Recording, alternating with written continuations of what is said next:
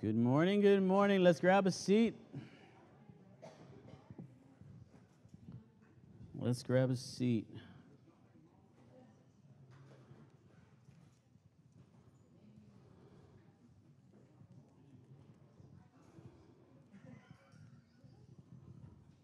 All right.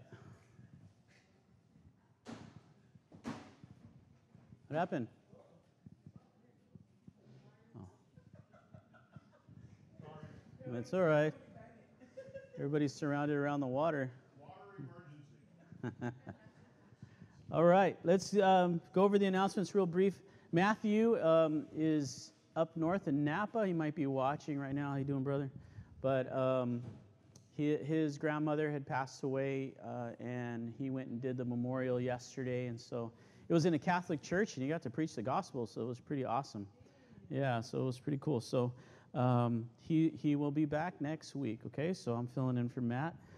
So Tuesday nights, we have a prayer meeting, obviously at our house, and the flyers in the back. I encourage you guys to pray, especially after today's study. Today's study is entitled, Lord, Teach Us to Pray. So we're going to be looking at prayer. So I encourage you guys just to come on out on Tuesdays at 7 o'clock.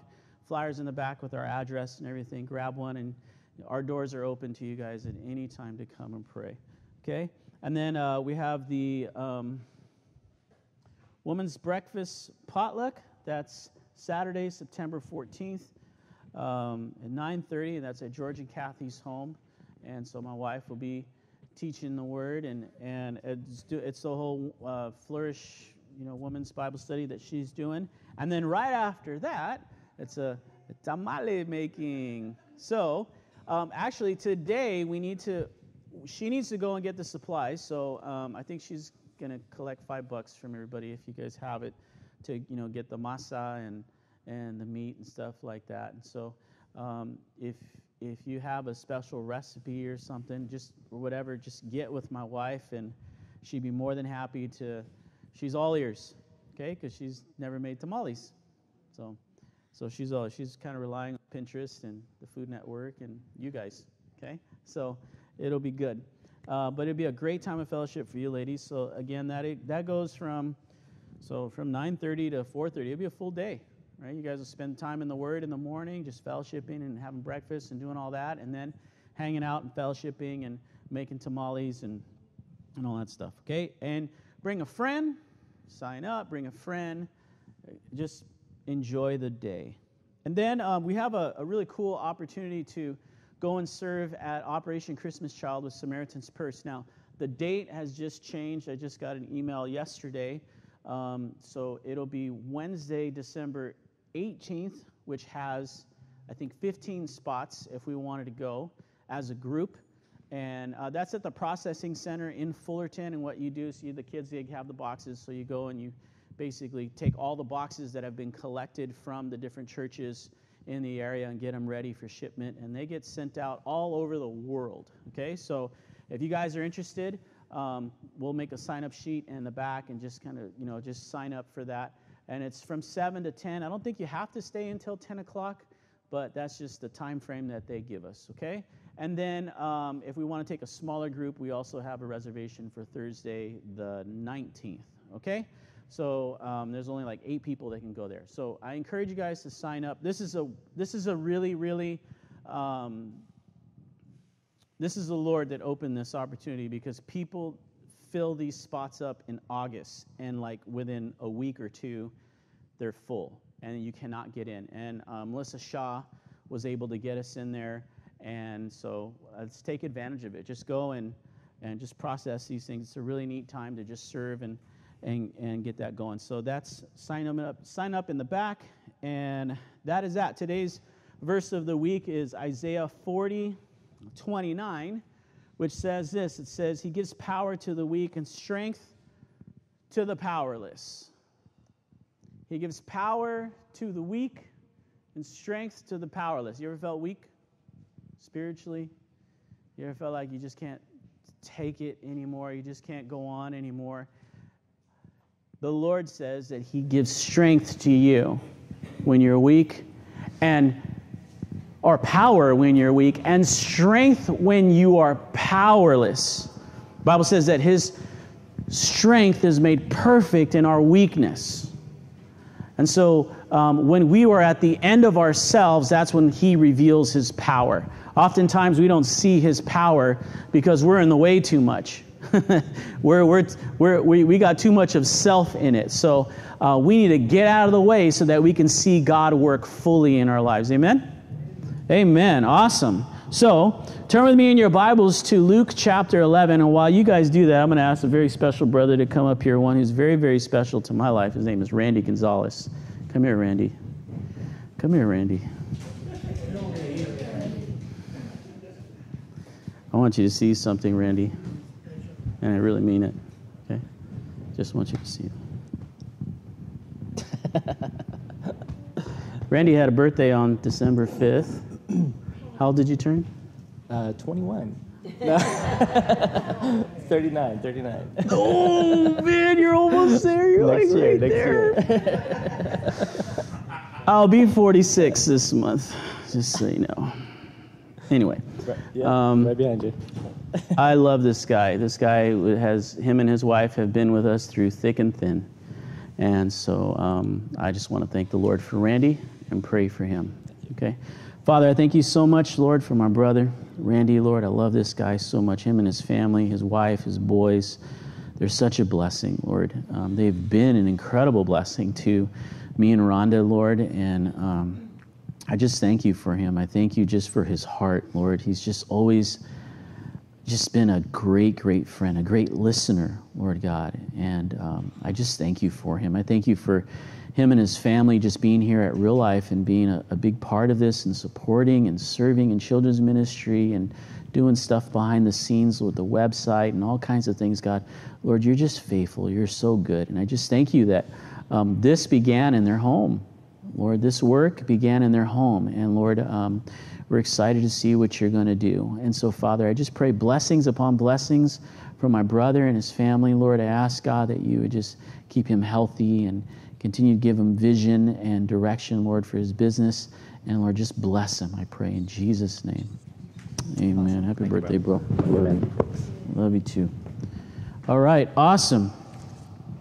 Randy's, you guys that heard my testimony, I'll never forget. This is one of the most powerful things that anybody ever did. I don't know if Randy knows this, but there was a season when I was being restored in my marriage and we were going through all that. Randy lived in the apartments next door to us, and in the apartment building next door to us. And I just would go knock on his door. I'm like, hey man, can we go for a walk? And we'd go for a walk behind the neighborhood, and I would share things that are so heavy on him, and he wouldn't say a word. We'd just walk. And then I remember he told me one time, I'll never forget this, he goes, just sit down. We sat on the curb, and he's like, I'm just going to take you to Jesus. I'm just going to pray. And he just prayed for me. And that was like the most incredible thing to me, because he didn't try to lecture me. He didn't try to, give me a whole bunch of scripture. He didn't do any of that. He didn't try to counsel me or anything. He just simply just prayed for me. Because I think at that time, the information was just too much. And he said, you know what? I'm just going to take you to Jesus. And that was, I'll never forget those words. I'm going to take you to Jesus. And I think that's the best thing that we can do, right? As when you're going through something with somebody, or they come to you, and you don't necessarily, well-intended people try and say very nice things when somebody passes away. And it can come off very, hard. There was somebody that told, I think it was my wife, told my wife, yeah, I can relate with you. I lost a dog once. That doesn't, what? And I understand what they were trying to say, but it doesn't come out that way. And so we just sometimes it's just okay to just keep quiet and just say, let's just pray. Just pray. I'm just going to take you to Jesus. So thank you, bro. I love you, man. Luke chapter 11. Last week, this is a new chapter. So last week we wrapped up chapter 10, and in the wrapping up of chapter 10, we looked at the importance of the Word of God and briefly touched on prayer and discipleship as a whole, the importance of discipleship as believers. And I asked you guys a question, how many of you guys have been personally discipled? And there's only been a few of you. So this week I should be finishing up all the corrections and everything. I'll give it to George and we get our discipleship program done. And then hopefully at the beginning of the year, we'll start our discipleship groups and start discipling and growing in the Word. And even if you've been walking with the Lord for a while and you've already been discipled, I encourage you just to go through it again, and just refresh yourself in the Word of God and get encouraged in your walk and built up, because discipleship is important. It's important. It's also for raising up leaders within the church rather than going out. It's pouring into you and you catching the vision and you getting excited for the work that God is doing and you just stepping up and say, hey, I'm ready. Okay, good. I'm ready. I've been discipled. I'm growing. I'm ready to move forward now. I know the Lord is challenging me to go deeper with Him. And so that's always a good thing. And so now as we enter into a new chapter in the Gospel of Luke, Luke here in chapter 11, in the first 13 verses that we're going to look at, really emphasizes and focuses on prayer. And we get the model of prayer through Jesus. And Jesus gives us this beautiful picture of it. And we're going to draw some insight into seeing how important prayer is for our life, how important prayer is for our walks. It's a healthy part of our walks. Acts 2:42 says that they continued steadfastly in the apostles' doctrine, the Word of God, in fellowship, tamale parties and women's fellowships and men's fellowships and getting together and going and doing the Let Love Shine outreach and stuff like that. That's all fellowship, right? Calling each other up. Hey, you want to go get a cup of coffee? Let's get the Word. Let's just meet. I got some things to share. Hey, you want to go for a walk? I got some heavy stuff I need to share with you. That's fellowship, right? Fellowship, and in breaking of bread, and taking communion. That's what we did last week, right? Once a month we focus on the cross. We do it all the time. The cross is always mentioned in the messages, but we remember the cross. Remember the work of the cross and what Jesus did for us. And it's always good to remember the cross and to remember the work of the cross, the death, the burial, and the resurrection that gives us the death that covers the penalty of our sin, and then the resurrection that gives us victory and new life over our sin. And then lastly, and in prayers. So the apostles' doctrine, fellowship, breaking of bread, and prayers. Those are like 4 legs to a chair for your walk. All 4 of those are a different leg, and every single one of them are vitally important for you to have a healthy walk with the Lord. If one of those is shaky, just like that chair would be shaky, back in the day when I was a crazy teenager, young adult, we'd go to pool parties and people would sit in these plastic chairs, and I walk by and I just kick the leg, it would break, and then they'd fall because I was a jerk. But that chair was now broken, and so to sit on it, you would be kind of like not safe, right? You're asking for it. When you're walking with the Lord and you have one of these 4 things that is shaking, or 2 of these 4 things that is shaky, or 3 of these 4 things that is shaky, you have a walk that's not solid. You have a shaky walk. And prayer is one of those things that just really helps you to refocus. It's one of those things that, when you start focusing on your problems and not focusing on your God, prayer allows you to, we'll see that today, prayer allows you and helps you to get back into focus. I was sharing with the 3 boys, Axel, Kevin, and Angel, yesterday when we were doing this outreach, and I was sharing with them. You guys have heard me say it before. I told them, I said, we all go through things, and I said, when we share, or when we're facing a problem, a lot of times we like to focus on our big problem, and we tell our God about our big problem. And I say, don't tell God about your big problem. Tell your problem about your big God. And that's refocusing your perspective, right? It's changing things up. And so prayer is the single most important privilege that the creator of the universe has given us to communicate with him, and he with us. And yet prayer is, in some people's lives, is often neglected or misunderstood. It's the privilege of the child of God. Does God hear the prayers of the non-Christian? Yeah. Anybody want to be brave and answer? Does God hear the prayers of the non-Christian? Yes, yes. Why? Because God is omniscient. He's all-knowing. But it doesn't necessarily mean that he's going to answer their prayers, but he does hear their prayers.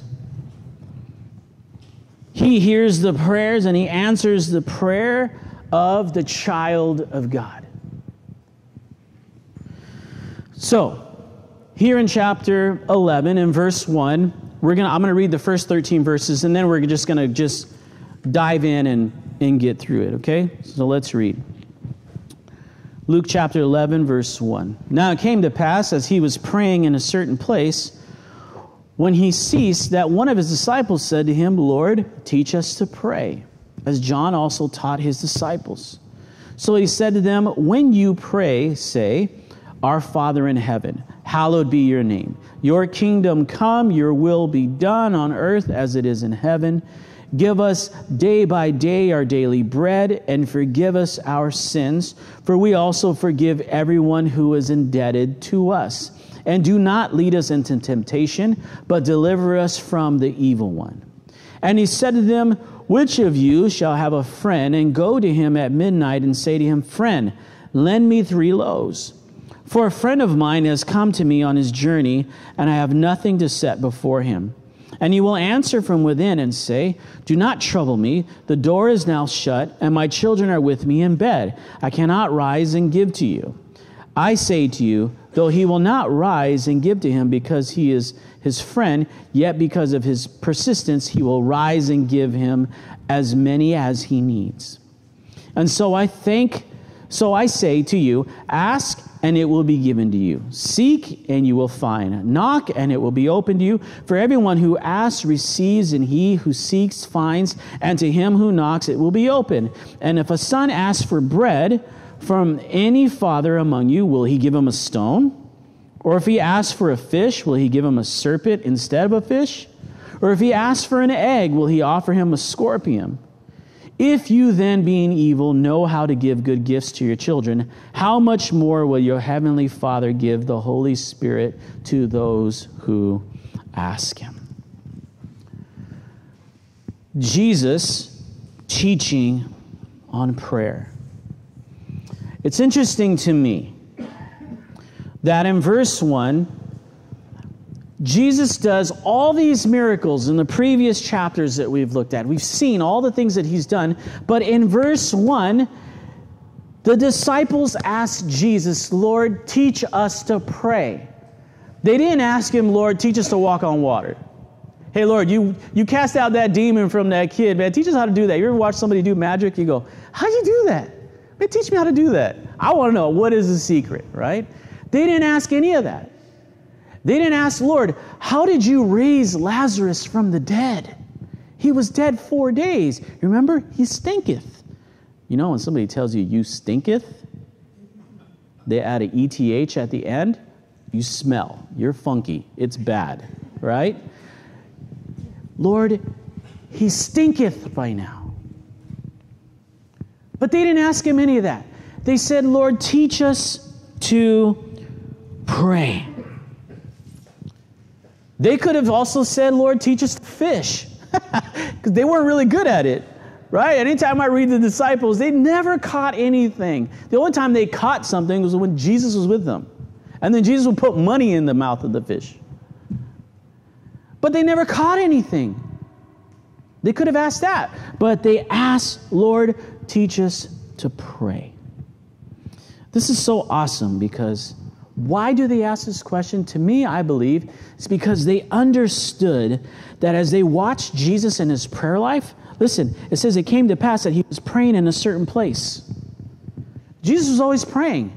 The Bible says that Jesus got up early and he went away to pray. Remember that the Bible also says that Jesus commands us, hey, come away by yourself to a deserted place and rest a while. Come, get away. Seek the Lord. We read in the Psalms last week how we rise up early and seek Him. There's many people in many different ways prayed and sought the Lord for many reasons at many different times. And so they got up and they went to seek the Lord. They got up and they saw Jesus seeking His Father, and they were stirred, and they saw that this was a habit in His life.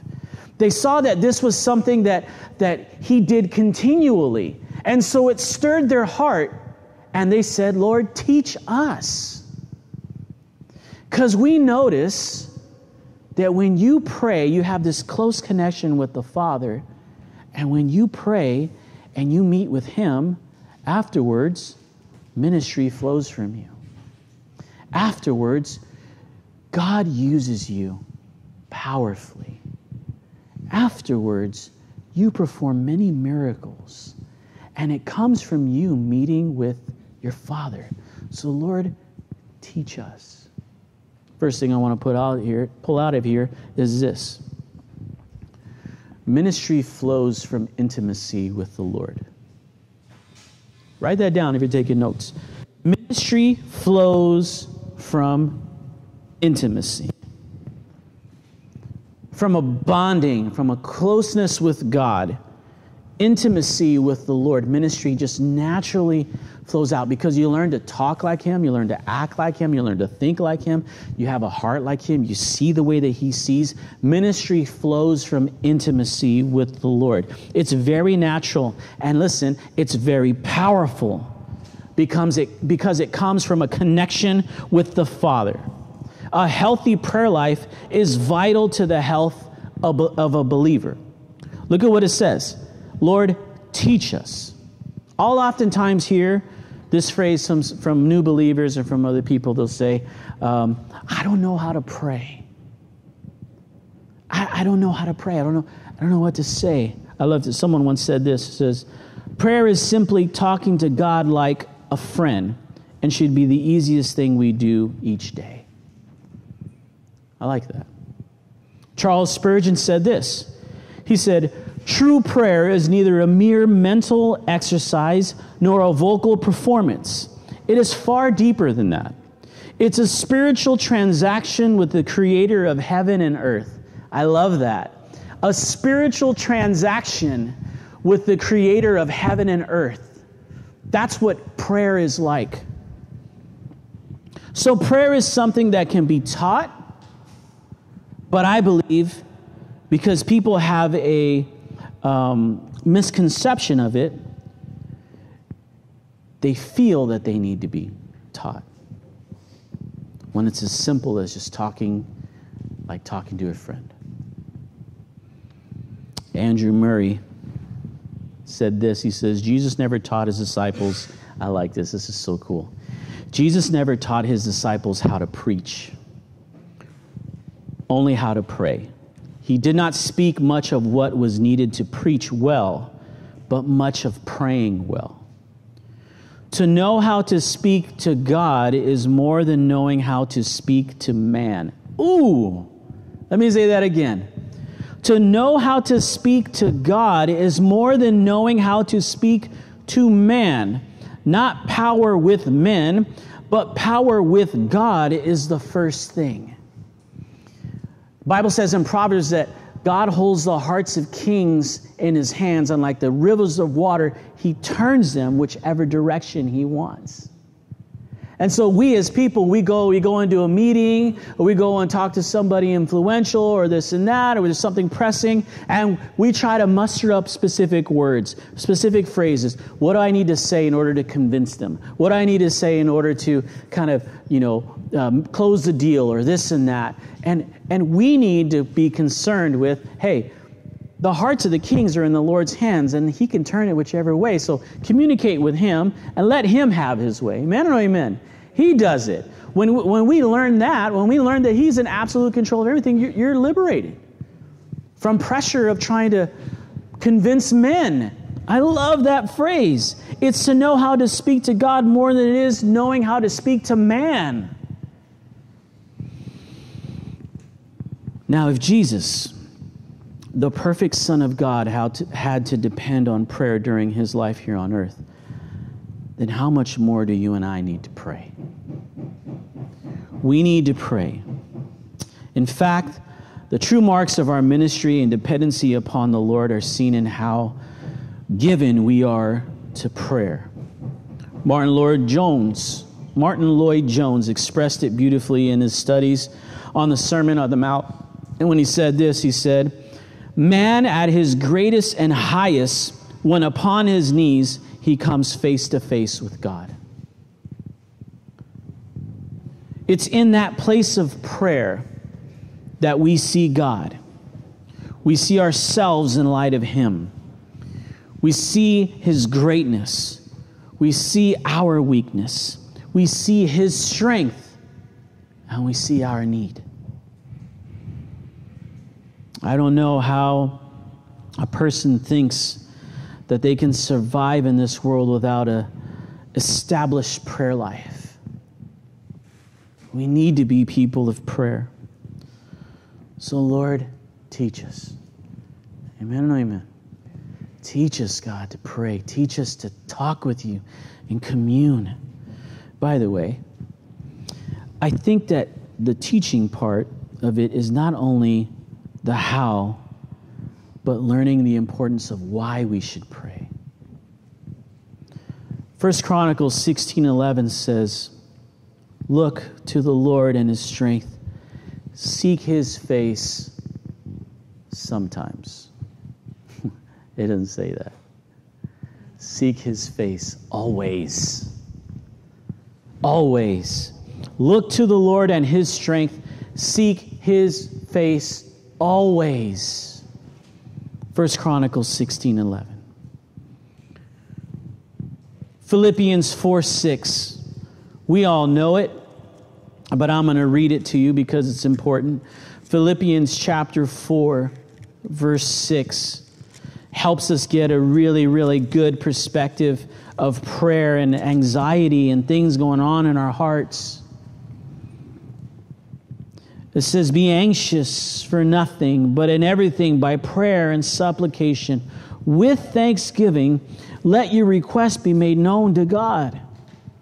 And the peace of God, which surpasses all understanding, will guard your hearts and minds through Christ Jesus." Be anxious for nothing. Don't worry about nothing. Worry can creep up on us quick, can it? Things can happen and we just, in a second, we just start freaking out. But he says, be anxious for nothing, but in everything by prayer and supplication, with thanksgiving, let your requests be made known to God. And listen, when the worry creeps in and you do that, you lay your requests with thanksgiving, you make your supplications, the Bible says here, and the peace of God which surpasses all understanding will guard your hearts and your minds in Christ Jesus. The mind is a very powerful thing. The mind wanders off. The mind begins to, think of all these different scenarios and think of all these things, and the mind doesn't, it's like faith doesn't work with the mind. The mind needs facts, right? The mind works with information. God says, I work with faith. And so our mind is constantly at battle with our faith because we're thinking all these different things. And God says, I want you to think upon me. Look at later, he says here in verse 8, he says, finally, brethren, whatever things are true, whatever things are noble, whatever things are just, whatever things are pure, whatever things are lovely, whatever things are of a good report, is there anything, any virtue, is there anything praiseworthy? Meditate on these things. Don't waste your time like a dog chasing his tail, meditating on your problems. Meditate on God and the truth of God. The things that are true, loving, praiseworthy, noble, meditate on that. We just sang it, Waymaker, miracle worker, promise keeper, light in the darkness. My God, that is who you are. That's who we need to focus on. That's the character of God in these things. And I understand that it's a lot easier said than done when you're in the midst of it. But that's where our faith is being tested. That's where our faith is being fashioned and formed. Those are healthy. That's a healthy process. And look at verse 2 of Luke chapter 11. So he said to him, when you pray, say, Our Father in heaven, hallowed be your name, your kingdom come, your will be done on earth as it is in heaven. Give us day by day our daily bread, and forgive us our sins, for we also forgive everyone who is indebted to us. And do not lead us into temptation, but deliver us from the evil one. This right here is a model of prayer. This right here is not the mother of all prayers. This isn't the grand poobah. When you're in some big, big trouble, you break out, Our Father who art in heaven, hallowed be thy name, thy kingdom. No, that's not what it is. This is not the prayer that you pray. This is the model of prayer. This is the problem that people have. This is the misconception of this prayer, is that they think that it is the super prayer to pray. It's a great prayer. But Jesus used it as a model. Your Bible actually even says that it's a model for prayer. It's not the super prayer. I wish it would have said the super prayer. We'd all be praying it all the time, right? But then our relationship would change. Now it would become very religious, right? We get the lottery numbers. Our Father who art in heaven, hallowed be thy name, thy kingdom. No, it's not going to be. It doesn't work that way, right? No, it'd be messed up that way. People read this and they think that this is what I need to do. But I started thinking, why do we pray in certain ways? And where did that come from? And why do we bow our heads? Why do we bow our heads to pray when the Bible says that Jesus prayed looking up into heaven? Why do we pray with our hands clasped when the Bible says that people prayed with their hands lifted up? Why do we pray before meals? Well, they prayed before meals, but they also prayed after meals. So I'm just demolishing all your views on prayer right now, right? Why do we do that? Many people have written many, many books on prayer with many methods of how to pray and how to pray effectively. And you hear things, the 7 steps to entering into the presence of God, etc. And Pastor John Corson has this great little book. It's called Praying Through the Tabernacle. It's powerful. I encourage you guys to get it. It's a little pamphlet, really. It's really, really cool. But there's all these really great books on how to pray and how to pray effectively. But I personally don't think the issue isn't following the 7 steps of entering into the presence of God. I think the issue is really getting people to pray and do what the Bible says to do, which is to pray. If we just simply obey the word and just pray like we're supposed to, our life will be different. Amen? We just get busy and we just don't pray. We just don't pray. E.M. Bounds is a man who wrote numbers of books on prayers. As a matter of fact, he wrote 5 volumes on prayer. And check this out. At the end of his life, he said he was unhappy with his prayer life. That is a whole lot of reading to get to where he was. Unhappy with his prayer life.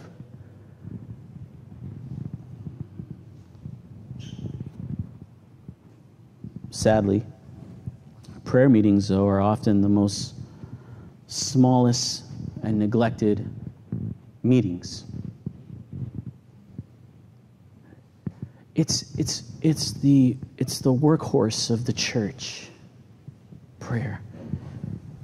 Why? Why do people neglect prayer meetings? Who knows? Maybe because people just don't see the value of prayer, or they don't see the power in it. I don't know. Maybe their prayers haven't been answered. I don't know. Maybe they're just, I'm embarrassed to pray out loud. I'm embarrassed to pray out loud. I only pray when I'm alone. Some view prayer as a repeating of prayers that they learned as a kid or in the Catholic Church, so that's all they know. And so listen, they pray these repetitive prayers. And there is a closeness, listen, that God desires of all of us that comes through prayer, but it doesn't come through vain repetition. It comes through sharing your heart. Matter of fact, Jesus said in Matthew 6:7, he says, and when you pray, do not use vain repetitions as the heathen do, for they think that they will be heard for their many words. Listen, God's not concerned about your many words, your many Hail Marys, your many Our Fathers. He wants to hear your heart. He wants to hear your heart. He wants you to communicate with Him. He wants you to be in touch with Him. I found this cute little book. You can actually get it on Amazon that kind of shatters the misconceptions of prayer. And you can get it for like $3 to $5, and you're going to want to get it after I read you a few of these excerpts because it's cute. It's a compilation of children's prayers to God. And the book is called Children's Letters to God. And I'm just going to read a few of them. Now, I had to type them out because, in their writing, it's all scribbled. It's a crayon. It's kind of hard to write, and all the words are misspelled and everything. So I had to make it so. But thank you. Anita says this, Dear God, is it true that my father won't get into heaven if he uses his bowling words in the house? Neil says, Dear God, I went to this wedding and they kissed right in church. Is that okay? Joanne said, Dear God, I would like to know why all things you said are in red. In the Bible. Donnie said, Dear God, is Reverend Joe a friend of yours, or do you just know him through business? That's funny. Darla said, did you really mean to do unto others as they do unto you? Because if you did, I'm going to fix my brother. I can relate, my boys can relate with that right now. Jeff said, Dear God, it's great that you always get the stars in the right places. I like that. Joyce said, Dear God, thank you for the baby brother, but I prayed for a puppy.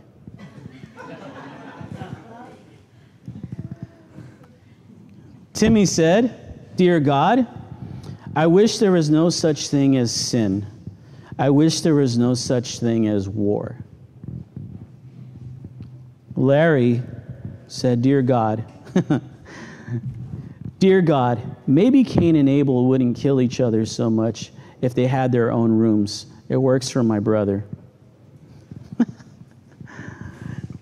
Elliot said, Dear God, I think of you sometimes even when I'm not praying. I like that. A little boy named Nan said, Dear God, I bet it's very hard for you to love all of everybody in the world. There are only 4 people in my family, and I can never do it.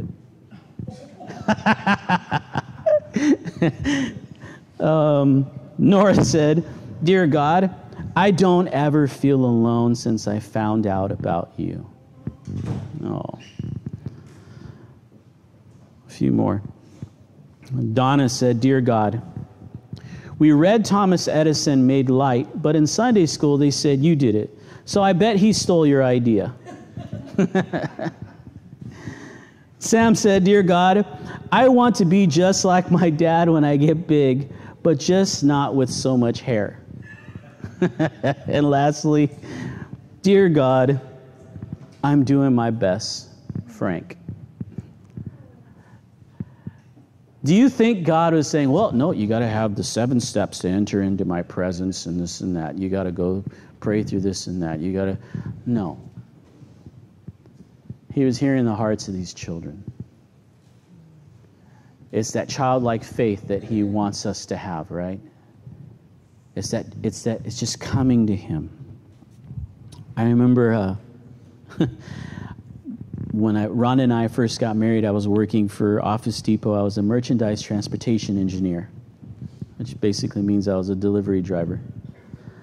And I was driving in Vernon, and I go across. I see these railroad tracks. I go across the railroad tracks, and there was no guards that came down, no bells that were, like your normal thing. All I know is I crossed the tracks, and then this train just went, whoa! I'm like, whoa! And I thought I was gonna die, and I obviously didn't. I didn't get hit, nothing. I just barely made it across. I pulled over. I was shaken. But I can tell you, at that point in time, I did not walk through the 7 steps of praying into the kingdom of God or into the presence of God. I didn't do it. I had no time for that. I don't even think I even prayed. I just went, oh, like that. I just freaked because I thought I was going to get nailed by this train. We ought to just simply pray. He breaks down this prayer, or I'm going to break down this prayer, and I'm going to give you guys some insight on this, or through this prayer for our lives, because it's very important. And I'm going to do this as quickly as possible. I know people that take the Lord's Prayer and they create it into week studies, and I'm just not going to do that today, okay? But verse 2 says, Our Father in heaven, hallowed be your name, your kingdom come, your will be done on earth as it is in heaven. Our Father. I think it's important to notice that this prayer is in plural form. Our Father. He's our Father. He's exclusive to us as His children. Romans 8:15 says, So you have not received a spirit that makes you fearful slaves. Instead, you received God's Spirit when He adopted you as His own children. Now we call Him Abba Father. When I was a kid, even till this day, I still look at my dad and I say, hey, Papi. I call my dad Papi. How you doing, Papi? Hey, Pops. How you doing, Dad?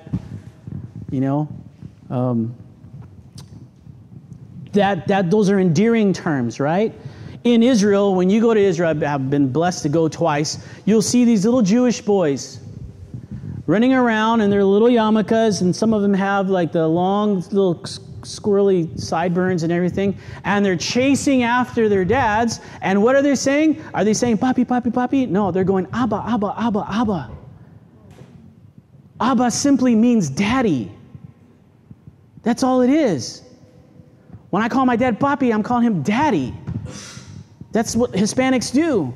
So Abba, it simply means daddy. And we have been adopted into the family of God, and we can call Daddy, our Father, Abba. Sometimes I'll be praying with my wife, and she cries out, Abba. When she was praying intently and praying hard for her mom to be healed, she would pray, Abba, Abba, Daddy. Daddy, when was the last time you've ever called God Daddy?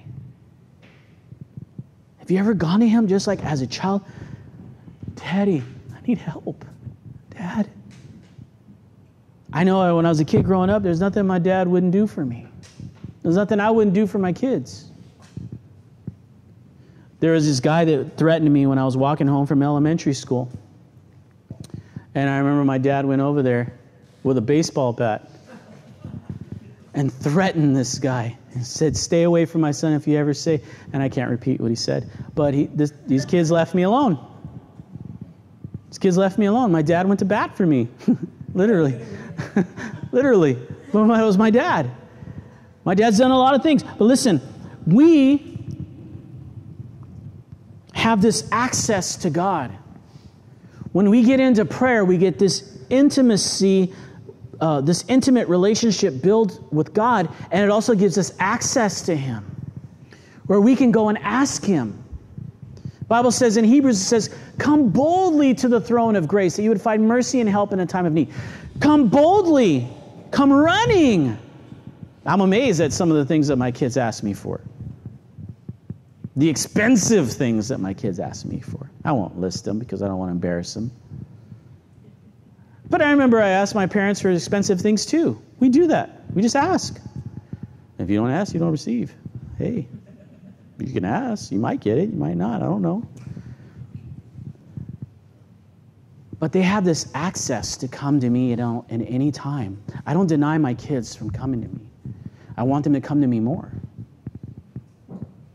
And so just like I want my kids to come to me more, can you imagine the Heavenly Father wants you to come to Him more? Wants me to come to Him more? Because we have this access. He says, hallowed be your name. In other words, holy is your name. God is holy. Although there is a great intimacy and availability there, there is also an equally great reverence that is to be observed in talking to God. He is holy. Remember who you are talking to. You are talking to a holy God. So be reverent before Him. Sometimes our prayers can just be like, oh, okay, God, I just pray for this and that. Well, think about who you're talking to. Think about who you're talking to, the reverence that God is allowing you to talk to Him. We are to enjoy the intimacy and come boldly into His presence and rest in His arms, but never forget for a minute who it is that we're talking to, because we are told in Him, the Bible says, in Him we live and move and have our being. It is Him. It says there, your kingdom come, your will be done on earth as it is in heaven. Prayer is not getting your will in heaven, it's getting God's will on earth. I've heard that many times. I don't know who said it, but it's the truth. It's not getting my will in heaven, it's getting God's will done here on earth. It's not me arguing with God, trying to persuade Him to move things our way. Instead, prayer is an exercise where we are enabled by the Spirit to move ourselves His way. His way. God's will is always perfect for you. There is nothing that you and I could ever dream of that would be better than God's will. His will is perfect. His will is always the best. Think of it this way. When you pray, your kingdom come, your will be done, you are asking for God to establish His kingdom in your life. So pray, come, my King, and take your rightful throne in my life. Be present in my heart. Come into my marriage. Come into my relationships. Be the Lord in my family. Be in my business. Be in my workplace. Be in my kids. Take your rightful place in my life, God. I need you. Sit on the throne of my heart. Give us this day our daily bread, verse 3. It's a personal petition. It's okay to pray for your daily needs. We all have them. And God, I believe, desires to meet our needs, but I believe He also uses these needs to draw us to Him. Imagine if you just had everything and you didn't need anything. You probably wouldn't go to God. So because we have these needs, it draws us to Him. He uses it to draw us to Him. Matthew 6:8, therefore do not be like them, for your Father knows the things you have need of before you ask Him. And so the Lord wants you to take advantage of the fact that He wants to meet with you and He wants to meet your need. And then moving on, and we're almost done. And forgive us our sins, for we also forgive everyone who is indebted to us. And do not lead us into temptation, but deliver us from the evil one. A child of God, or as a child of God, we are taught the importance of forgiveness. In fact, Jesus taught the disciples in principle and in parable the importance of forgiveness. Remember Peter when he asked Jesus, how many times should I forgive somebody? Should I forgive him 7 times or 70 times 7? No, I'm sorry. Should I forgive him 7 times? And Jesus said, no, Peter, you need to forgive him 70 times 7. 490 times. In other words, you are to continually forgive them. Why? Because not only are you to continually forgive them, you are to continually forgive them because I continually forgive you. I forgive you. Forgiveness is not a matter of math. It's a matter of spirit.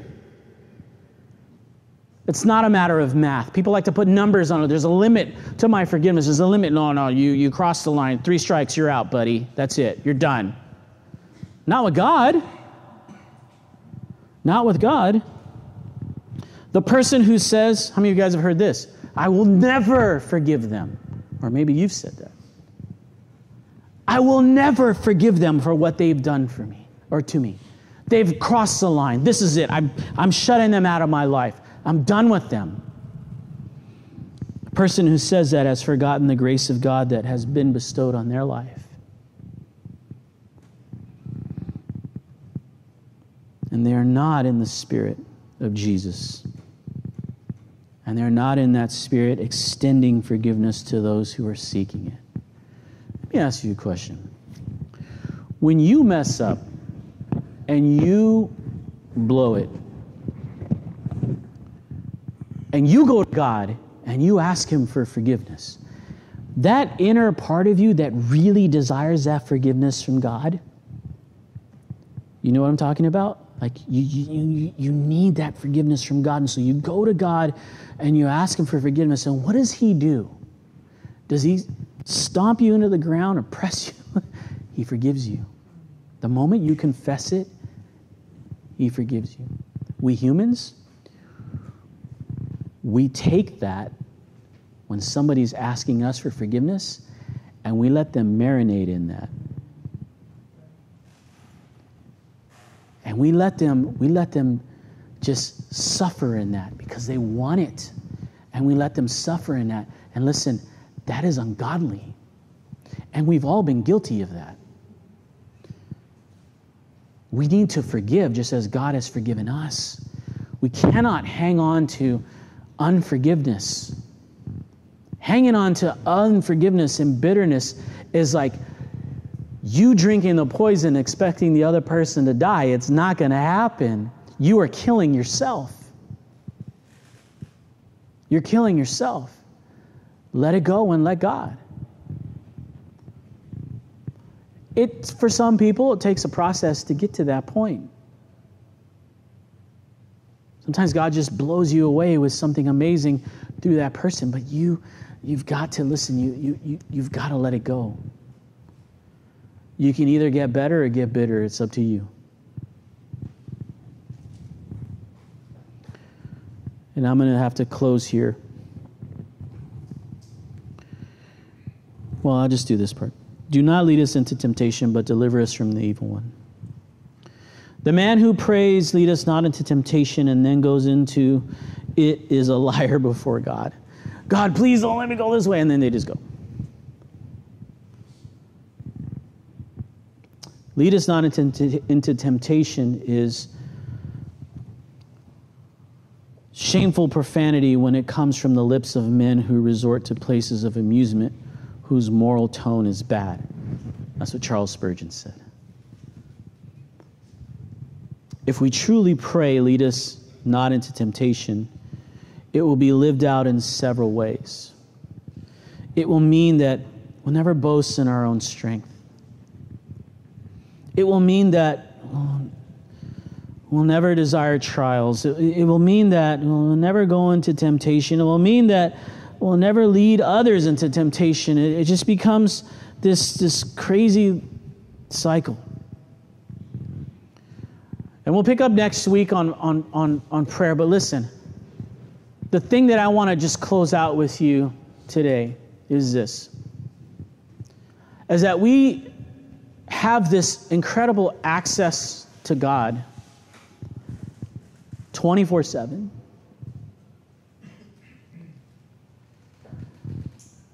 And He wants us. Does that mean you have to sit down and pray and close your eyes? No. Pray while you're driving. Pray while you're walking. Pray as you can pray thinking.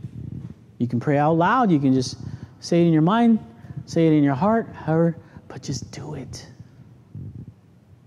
Okay, Lord, do you want me to do this? Do you want me to make this decision? So many times we make decisions. Listen, we have to be teachable. I don't care how long you've been doing what for how long. If God doesn't want you to do it, don't do it. Because if you don't listen to God, you're just going to end up in trouble. It may have worked last year, 2 years, 3 years before, but that was God's will at that time. What if God has a different will for you this time? What if God says, I don't want you to do that this time. I want you to do this. And so take your experience and your knowledge out of the way, and your pride and yourself out of the way, and walk in obedience by faith to the Lord. And allow God to just do this work in your life. As you trust Him and you look to Him, speak to Him and you talk to Him regularly, let Him be the Lord of your life in everything that you do. And you will see that you will grow, and you will grow incredibly. Father, thank you, God, for your word. And thank you, God, that we have this access to you. And Lord, I know that not all of us take advantage of it all the time. Perhaps we allow things to come in and distract us. Just like Martha last week. She was distracted with much serving. She was doing a good thing, but yet she was distracted. And so, Lord, I just pray for anybody here that would be distracted. Anybody here that would be discouraged. Anybody here that would be resting on emotions and feelings on why to pray and why they're not praying or this and that. But God, Lord, your word tells us to pray. As a matter of fact, it says to pray without ceasing. And so, Lord, I just ask that, God, you would stir us all up, Lord, to have constant communication with you. Teach us to pray. Teach us, God, to have this burning desire in our hearts to pray. Teach us, God, to have this desire in our lives, Lord, that is absolutely necessary to meet with you. So we need you. And I just want to pray for everybody here. No matter what the need is, no matter what the struggle is, no matter what the burden is, no matter what the concern is, no matter what it is, God, that, Father, you would lift them. That, Father, they would turn their eyes upon Jesus and look full in His wonderful face, and the things of earth will grow strangely dim in the light of His glory and grace. As we keep our eyes on you, Jesus, looking to you. We love you and we praise you. In Jesus' name. Amen. Amen. Let's stand and let's close out in a song.